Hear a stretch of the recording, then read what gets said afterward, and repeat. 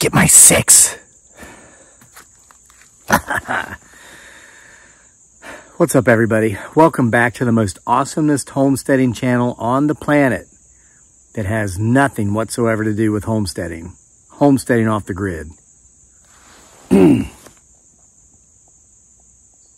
I'm looking back that way because just before I hit record, I clearly heard footsteps. It's evening. We just had some rain. We are where field meets forest, and we're at elevation. So the veil is growing thin. And as hot as it's been, which has not been as hot as it has been, still fall is in the air. There are some leaves that are starting to fall. I mean, look behind me. You see those yellow leaves from the yellow tulip poplars. The squirrels are out cutting on the nuts, and you know, the deer. I've not found any buck rubs yet, but I know they're coming. And football has started. That's why I've been away for a few days. You know, my son's playing football this fall. Tackle for the first time. He's done flag for like 6 or 7 years. He's ready for tackle. He's finally doing tackle. And FYI, I am officially coaching at an official capacity. It's no longer just a parent volunteer walk on bringing the snacks. It's background check complete. Certification halfway through it. It will be complete by tomorrow. It's 5 days a week, Monday through Friday for practice. That's what we've been doing. It's great. I love it. I love every minute of it. It's just, I've been busy, but fall is in the air. So, which brings us to today's topic. I got something from Amazon today, just like most days. What is it? Oh, look at that. It's a book. Just like most days. Oh, I'm an avid reader. Sometimes 10 books a month. It's crazy. Love to read, love to write. You know that. So this is True Hauntings Volume 5. By this guy. Get my 6. Yeah. And, no, by you guys mostly. I did some editing, a couple of stories I wrote in here. But I will read you a story from it today. It is available now, as you can see, from Amazon on Kindle and in print. Link is in the description box below. It's ironic because there's something I kind of wanted to talk about here this evening. As you know, we don't really do homesteading. We go out into the woods and look for creepy stuff or talk about life experiences, life advice, current issues, how crazy the world is. The world's a crazy place, I'll tell you. Here's something listen, I work in social media. We're here, got 864,000 followers on Facebook, on Sick Twisted Humor, now like almost 16,000 on Instagram. It's Sick Twisted Humor. And of course, homesteading off the grid. And as somebody that works in social media, there are certain things I'm not allowed to talk about. Crazy, isn't it? I can understand it to some degree, but some of it, it's censorship. It really is. But there's this issue with the Olympics, with women's boxing. I heard about it when it happened. Supposedly the Algerian female boxer, was not a female, etc., etc. This is what you're hearing. You've seen people losing their minds over this stuff. I always like to look for facts. This is crazy. I'm becoming like such a dinosaur in the days in which we live, because most people just jump on a bandwagon, whichever bandwagon goes along with their school of thought. I don't. I try to find the truth and then form an opinion if there's enough information. And if not, I will choose not to have an opinion. That's one of the ways in which I'm weird. Listen, and I'm going to say this, the faker you are, the bigger your social circle will be. The more real you are, the smaller it's going to be. And that's why I have like 2 friends. I have more than 2. But so I looked into that because I'm a huge boxing fan, big sports fan, a coach. I've been coaching for almost 30 years now, off and on. Since I got this kid down here now, he's 13 and big as me. It's been on for the last 8 years. He got his helmet and pads yesterday. We distributed that. Me and the other 2 coaches distributed that from the equipment room before practice yesterday. And my son is so excited about this. The whole way home, we got a 30-minute truck ride to practice and back, because we live like on the opposite end of the county of where, I don't know, it's crazy. There's 5 high schools in our county, I think. 4. Okay, 4. It's a big county in central Virginia.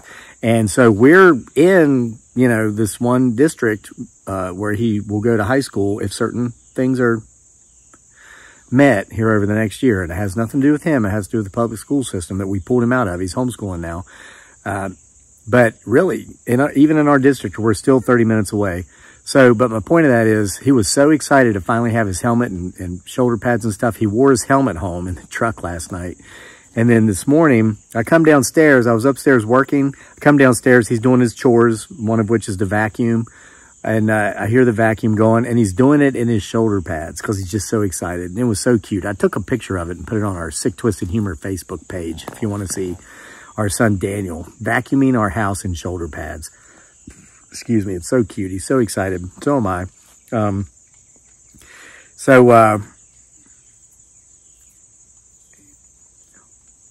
Here's my point about what I'm going to talk about today. It's not football. It's not about being busy.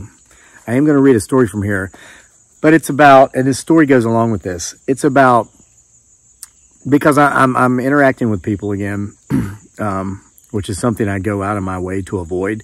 But when you do coach, you're always with kids, parents, siblings, grandparents. It's so enjoyable. I love it. And a lot of these kids on the team, even though this is Daniel's first year and my first year with tackle, a lot of these kids played flag football with him, some on the same team, some on opposing teams. So it's really neat to see some of the kids that we were always up against on game day. We're now together as a team, and that helps me kind of know, oh, I remember that guy. He was the quarterback for that other flag team. He's good. This guy was a receiver. He's good. It's wonderful. But I'm dealing with people, and there's a lot to do with that. So I was recently speaking with one of my friends who was going on and on about their couple of toxic relationships. One with a spouse from whom they're not estranged. They're separated, but they are in contact with each other. It's really unfortunate, in my humble opinion. And one of their children, very toxic relationship. And I was listening, and I'm trying to empathize, and I kind of do, because it's terrible, some of the stuff that's going on. But then I was reminded of this fact. This is something Sergeant First Class Eddie Baker taught me in the Army back when I was stationed at Fort Lewis, which is now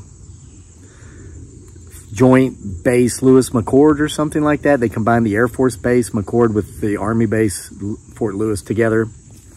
And this was when I got back from Iraq.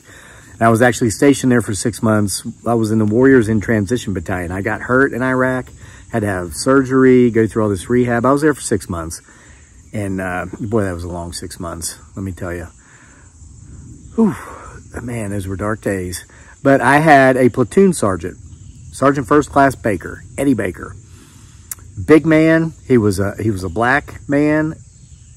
He was 6'2", 220, and he wasn't fat. He was solid. He had the perfect build for like a heavyweight boxer. He was probably 6'3", 220. He same size as Muhammad Ali. Same size as the current heavyweight champion Alexander Usyk from Ukraine, who freaking upset the Gypsy King, who I'm a fan of, and I'm rooting for the Gypsy King during their rematch later in the year. But hey, Usyk. So anyway, the first day in this unit, this guy, Sergeant First Class Baker, says, I will treat you the way you let me know how you want to be treated. And you will let me know how you want to be treated based upon how you treat me. And I thought, what's that mean? Because, you know, I'm not the sharpest tool in the shed. Well, I saw through my eyes exactly what he meant over that 6 month period. I treated Sergeant First Class Baker with respect and dignity. He was my superior. He was my platoon sergeant. He was a human being. I got to know him considerably well, and he was a heck of a guy. I really like this guy. He's the kind of guy that out of the Army, I could very easily be friends with. He treated me like royalty. I don't know if I ever had, I can say this. I never had an E7 in the Army treat me as respectfully and as dignified as Sergeant First Class Baker treated me. And he would tell you that that's because that's how I treated him. We had a couple of a-holes in our unit, and he treated them like, if you saw this guy dealing with these guys, you would think, man, Sergeant Baker's a D-word. He's a P-word. He's a effing worded B-word. He's an S-O-B word. But guess what? That's because that's how those guys treated him. But he could go from being all those letters to then he'd come to a guy like me, and I would be a little bit nervous. But I was an E4. I was a specialist. But like a light switch, he was a different person. And it's because he treated me the way I treated him. And I spoke with him at length about that just before I got out. I told him I was there for 6 months. And once I got my release papers and I was getting ready to get released and go to the Philippines for 6 years, didn't see that coming, but it happened. And I'm glad it did, because my life is what it is today because of that.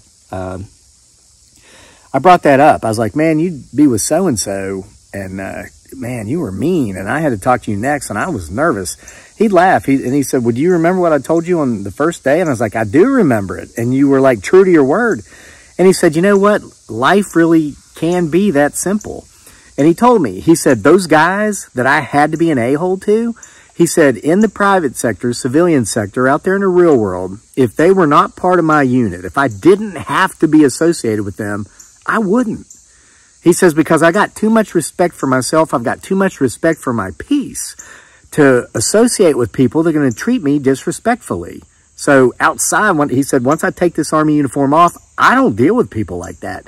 I'm sure he's retired now. We were about the same age at the time, mid-30s. That was 15 years ago, 2009.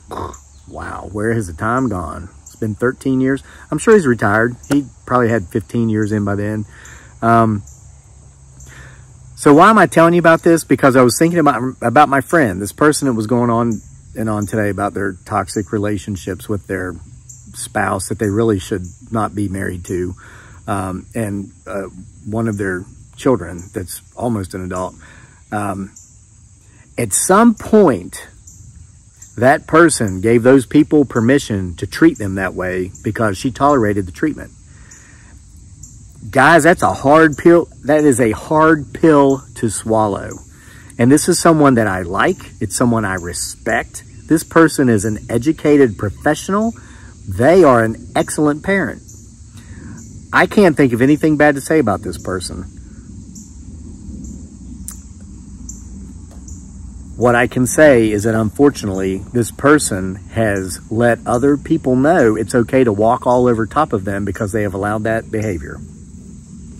So, speaking for myself in my own life, I was very similar for the majority of my life. I'm 50 now, okay, 50. I know I look 35, but I'm actually 50. And I know some a-hole's going to say, bro, I thought you were 60. Yeah. Hey, enjoy the safety of being behind that computer screen, brah. I want to quote Mike Tyson.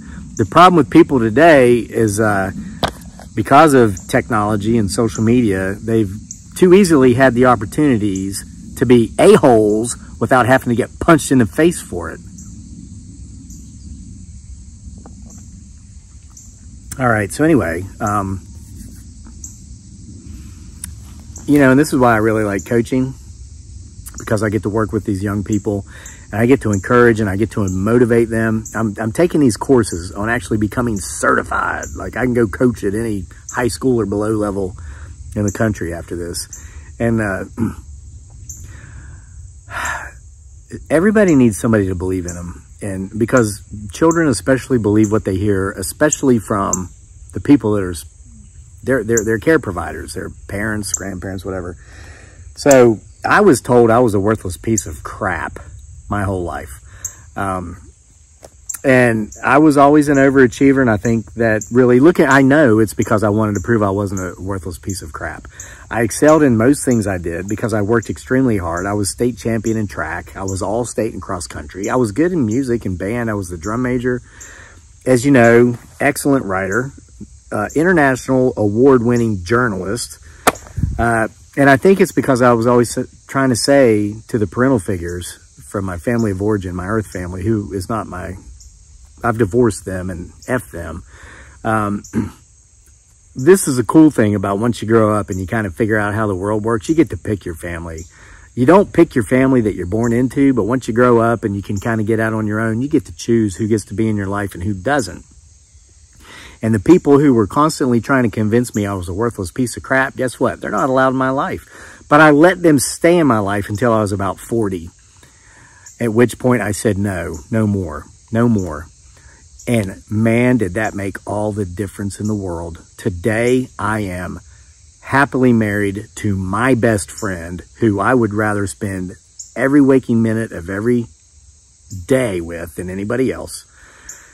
I am blessed with a healthy, happy son that I love more than I love my own life.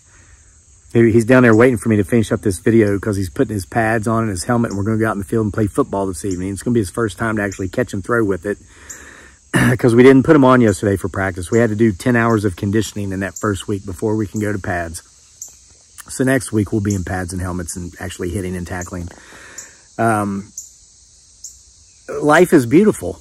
We have 6 acres out here right outside of Charlottesville, Virginia. This is prime real estate.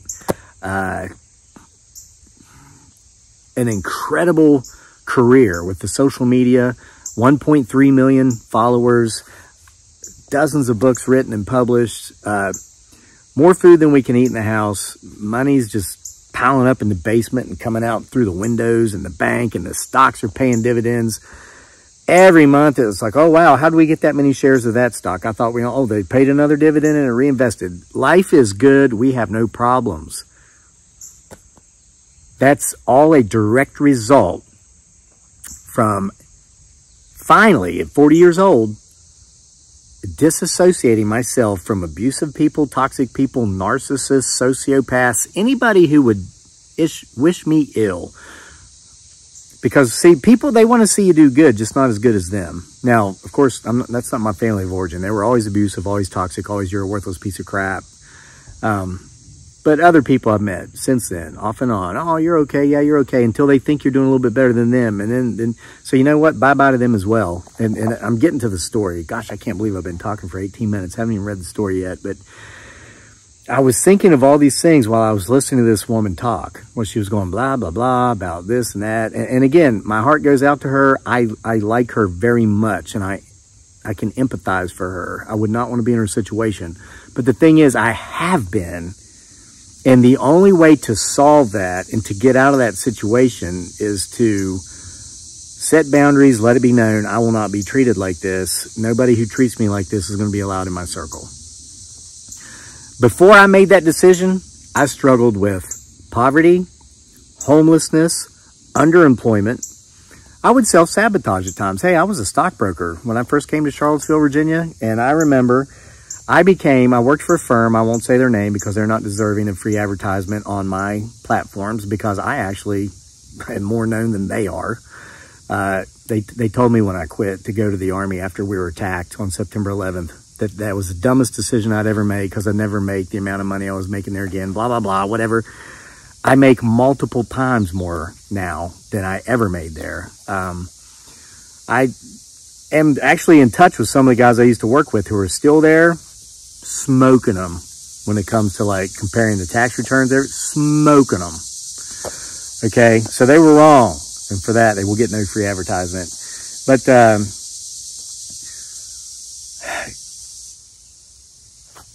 I would achieve success there, and then I would, for example, okay, I became the first profitable branch office for that brokerage firm in the Charlottesville, Virginia community in that firm's history, and they've been trying to establish an office here for 50 years, half a century. It's a tough market economically. There's a lot of money here, but just a very few people have it, and it's mostly UVA, the University of Virginia, the greed king of all greed kings. I mean, they're going around buying up as much of Charlottesville as they can so they can charge for parking on the street, and they will tow your car in 5 minutes if you didn't pay the meter. Big old money-making thing. They get all these donations from these people that die, and so they will tear down a perfectly good building to build a new one to name after whatever dead dude just gave them 20 million. You know what I mean? Greed. So many people think universities are places of higher education. No, they're not. They're places of indoctrination and profit centers. It's what they are. Let's go Cavaliers. Yeah, I like their sports. I like the sports. Just wish we were better at football. So, okay, so I did that. I achieved that. I was so proud. Couldn't wait to go tell the parental figures. And of course I was told, oh, you're getting so high up there on that horse of yours, you need to be taken down a couple notches. Who do you think you are? You ain't nothing but a dumb hillbilly from West Virginia like the rest of us. That kind of stuff. So I would self-sabotage. I would intentionally fail. I would make sure not to be successful because, hey, these are the people that brought me up. What they say matters, right? And I caught myself doing that in my 20s, in my 30s. And then when I was 40 years old, after I'd fought in a war, after I'd gotten hurt, spent 6 months in an Army hospital, got addicted to 8 different medications, been through hell, lost my family, lost my 3 children from my first marriage, I was like, you know what? F everybody who doesn't support me. If you don't support me, then F you, you're not with me. And now I'm a millionaire. Honest to God. In 10 years, I literally was homeless. I was taking baths in parking lots with gallon jugs of water in the winter, jumping out of the truck. I'd be in this little crappy truck I had. The heat was on. I'd get naked in the truck, jump out into the parking lot, douse myself with water, soap off, rinse off, and then jump back in the truck to get warm. Honest to God, true story. Sleeping behind churches, behind dumpsters. I'd park back there. I'd get in the back and I'd bury myself in my sleeping bag with like boxes of my stuff so nobody could see me. I remember it was terrifying. One night, this was out in Washington State, just before I went to Iraq. I couldn't wait to go to Iraq because I knew once I deployed with my National Guard unit, I was going to have housing, food. I was homeless. I was in my truck, in my sleeping bag. It was the latest snowfall of the year in recorded history out there. I think it was April. It was freezing. I was back there damn near freezing to death. And here come the police with their spotlight. And I'm like, oh gosh, I hope they don't see me in here. But I had so much stuff over top of me, they couldn't see me. And they left. And that's because basically I tolerated people telling me that that's who I was. That's where I belonged. The hell I did and the hell I do.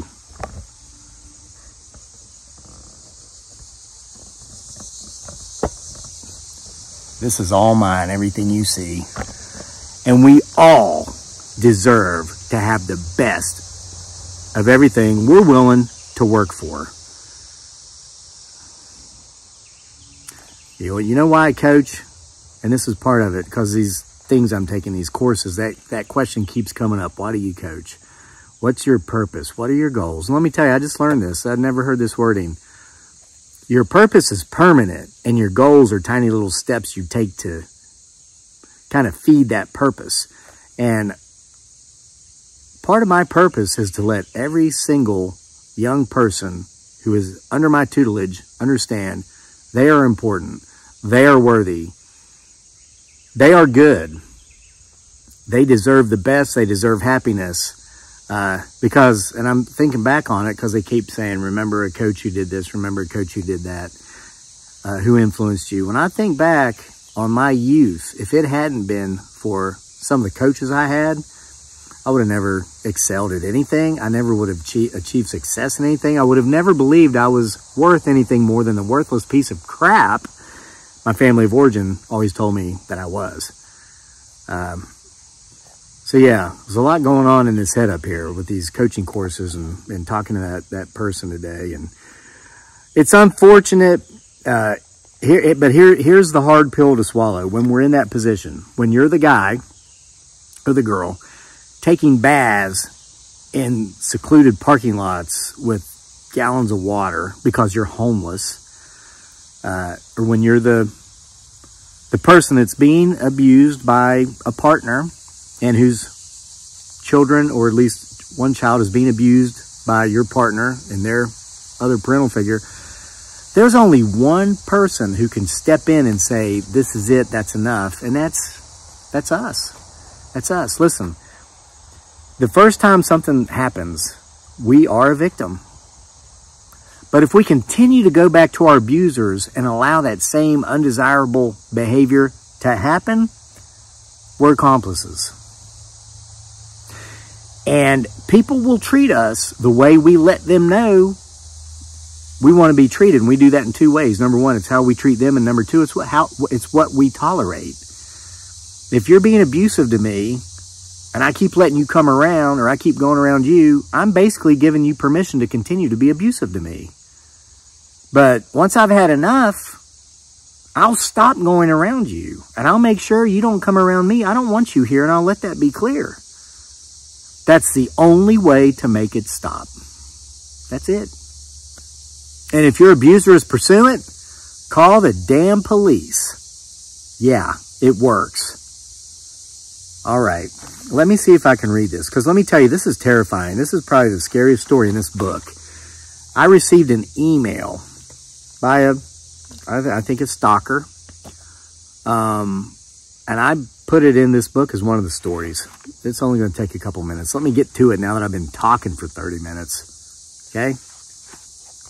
It's called I Am Antipathy, submitted anonymously, and their email address was a bunch of letters and numbers. So, it says, Kevin, I give you my permission to tell my tale, and I want you to do so on your YouTube channel, Homesteading Off the Grid. And I'd like you to include it in one of your upcoming True Hauntings collections, because I want it to reach as many people as it can, because I believe it can help many. Well, here we are. Margaret. I am not a bad person. I would venture to say I'm a good person, and I'm really, really nice.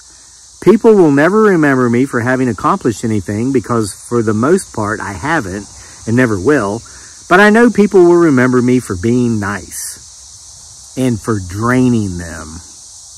You see, I am quite the opposite of what you'd call an empath. I know you know what an empath is, because I've heard you talk about it on your YouTube channel.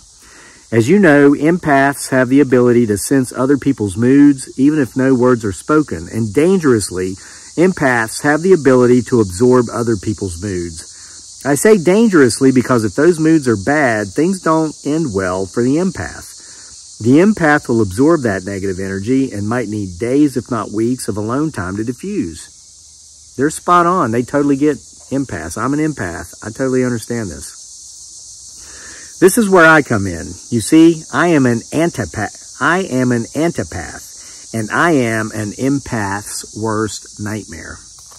Basically, my whole life, I have developed disdain for people that I meet and actually like. I can meet someone, really hit it off with them, find out about all kinds of things we have in common, and then later, when thinking back on the contact with the person, come to despise them. Why is this? Basically, I think it's because I hate myself. I've always felt naturally inferior to pretty much everyone around me. I was not abused as a child. I had supportive parents. They paid for my college, and when I've needed financial help throughout the years, they've never hesitated to help me. My point to all of this is that I can't blame my parents. I had what I consider to be a normal childhood. I wasn't bullied. I was okay at anything I did, though I never excelled at anything in particular. Largely, I'm sure, because I never tried. I've never really pushed myself to succeed at anything, and as a result, I haven't. But back to what I want to warn people about. You see, as an antipath, someone who will naturally develop a disdain towards others for no reason, I will often seek out empaths, like yourself, for the sole purpose of draining them. I am very negative and pessimistic. I'm the kind of guy that if I won the lottery, I would gripe and complain because of all the taxes I would have to pay on the winnings. I always look for the downside in everything. We all know people like this, right? Listen up if this is reminding you of somebody. I had a cousin years ago who, like you, Kevin, was an empath. Our parents used to make us hang out together because he didn't really have a lot of friends. I would come to understand years later that was because he was an empath and he didn't like having his emotions constantly roller coastering due to being around a lot of different people who were experiencing a lot of different moods. Anyway, when I would hang out with my cousin, I would drain him so badly with my negativity and pessimism that he would often end up in tears. Eventually, his mother, my mom's sister, wouldn't let me within 100 feet of my cousin. She was convinced I was doing something to hurt him, which I was, of course, though it was nothing physical. When I came to fully understand my powers, as I like to refer to them, I viewed myself as a villain. But I like this, for you see, the one thing I've never been able to stand is seeing people who are genuinely happy. People who act like they don't have a problem in the world, even though you know they do, because everybody has problems. Why would I hate happy people? At nearly 60 years old, I can give you an honest answer. It's because I hate myself. I always have, and I'm sure I always will. So, anyway, what I've done for decades now is when I meet someone and I get these empath vibes from them, I'll play the part of wolf in sheep's clothing. I'll be especially nice to these people and butter them up really good and proper to where I can see the smiles on their faces when they see me coming. And then I attack. My attacks are subtle, especially in the beginning. I would always start out with, "How have you been?" etc. Other cheap small talk yuppies like myself are known for. And once the conversation is going, I'll pull out my pessimism and negativism. I'll remember something the person had said to me in our last conversation, and I'll bring it up and passively aggressively insult their point of view. One of my favorite attack tactics is a form of gaslighting, where I'll tell someone that they remind me of someone else I know. And when they say, "Oh yeah? Why is that?" I'll say, "I don't know, you just do." And then I'll go on a tirade about how much that person that they remind me of sucks. I'll talk about how they were dishonest, always cheated on their spouse, how racist they were, and just how terrible they were to be around. And mind you, I'm saying these nasty things about someone that doesn't even exist. Then when my prey says, "Wow, they sound like a terrible person," in what way do I remind you of them? Because I'm none of those things. I'll just say, "Yeah, I didn't think you were either, but after I got to know them, I didn't think they were either. But after I got to know them, I found out the hard way." And then I'll be like, "Hey, I gotta go. It was great seeing you, and I can't wait to see you again." I know that my tactics work on empaths, and I completely drain them. I've watched some of these knaves go into clinical depressions just from me sucking all the positivity out of them and refilling them with all my negativity and pessimism. So, why do I do this, you ask? Because I can. And I enjoy it. I've never been happy, and I can't stand seeing people who are. I will hate you more if I know you're happy. And FYI, Mr. Crazy Lake, I have done these very things to you from afar, online, and with multiple fake accounts and profiles. Because I know you are genuinely happy. I completely hate you. Now that you've read that end part, I doubt you'll share my story. Wrong, Margaret. But in the event you choose to prove me wrong and do, please let your fellow empaths know that there are as many of me out there trying to fill people with doom and gloom as there are you empaths out there trying to fill the world with rainbows and sunshine. So, all of you need to choose whom you decide to associate with very wisely. Not your fan, the antipath. The end. So see, my little spiel before the reading was very long-winded, but clearly very appropriate to this story. There are people out there who seek to disrupt your peace. They will abuse you. They will treat you badly. They will hurt you physically, emotionally, because they're antipaths. But we have a say in it. Get away from them. When you see them coming, run as far from them as the east is from the west. Do not allow these people in your life, even if they're blood related. And I would say especially if they're blood related. Get rid of them. Life is beautiful when you allow it to be. And as long as you have negative, pessimistic antipaths in your circle of influence, you will not enjoy the beauty. It's almost dark, and I got a 13-year-old kid down there wearing pads and a helmet that I got to go play football with. Remember, True Hauntings Volume 5, now available in print and Kindle on Amazon. Links in the description box below. Thanks for joining us here at the most awesomest homesteading channel on the planet. It has nothing to do with homesteading. Homesteading off the grid. See you for more next time.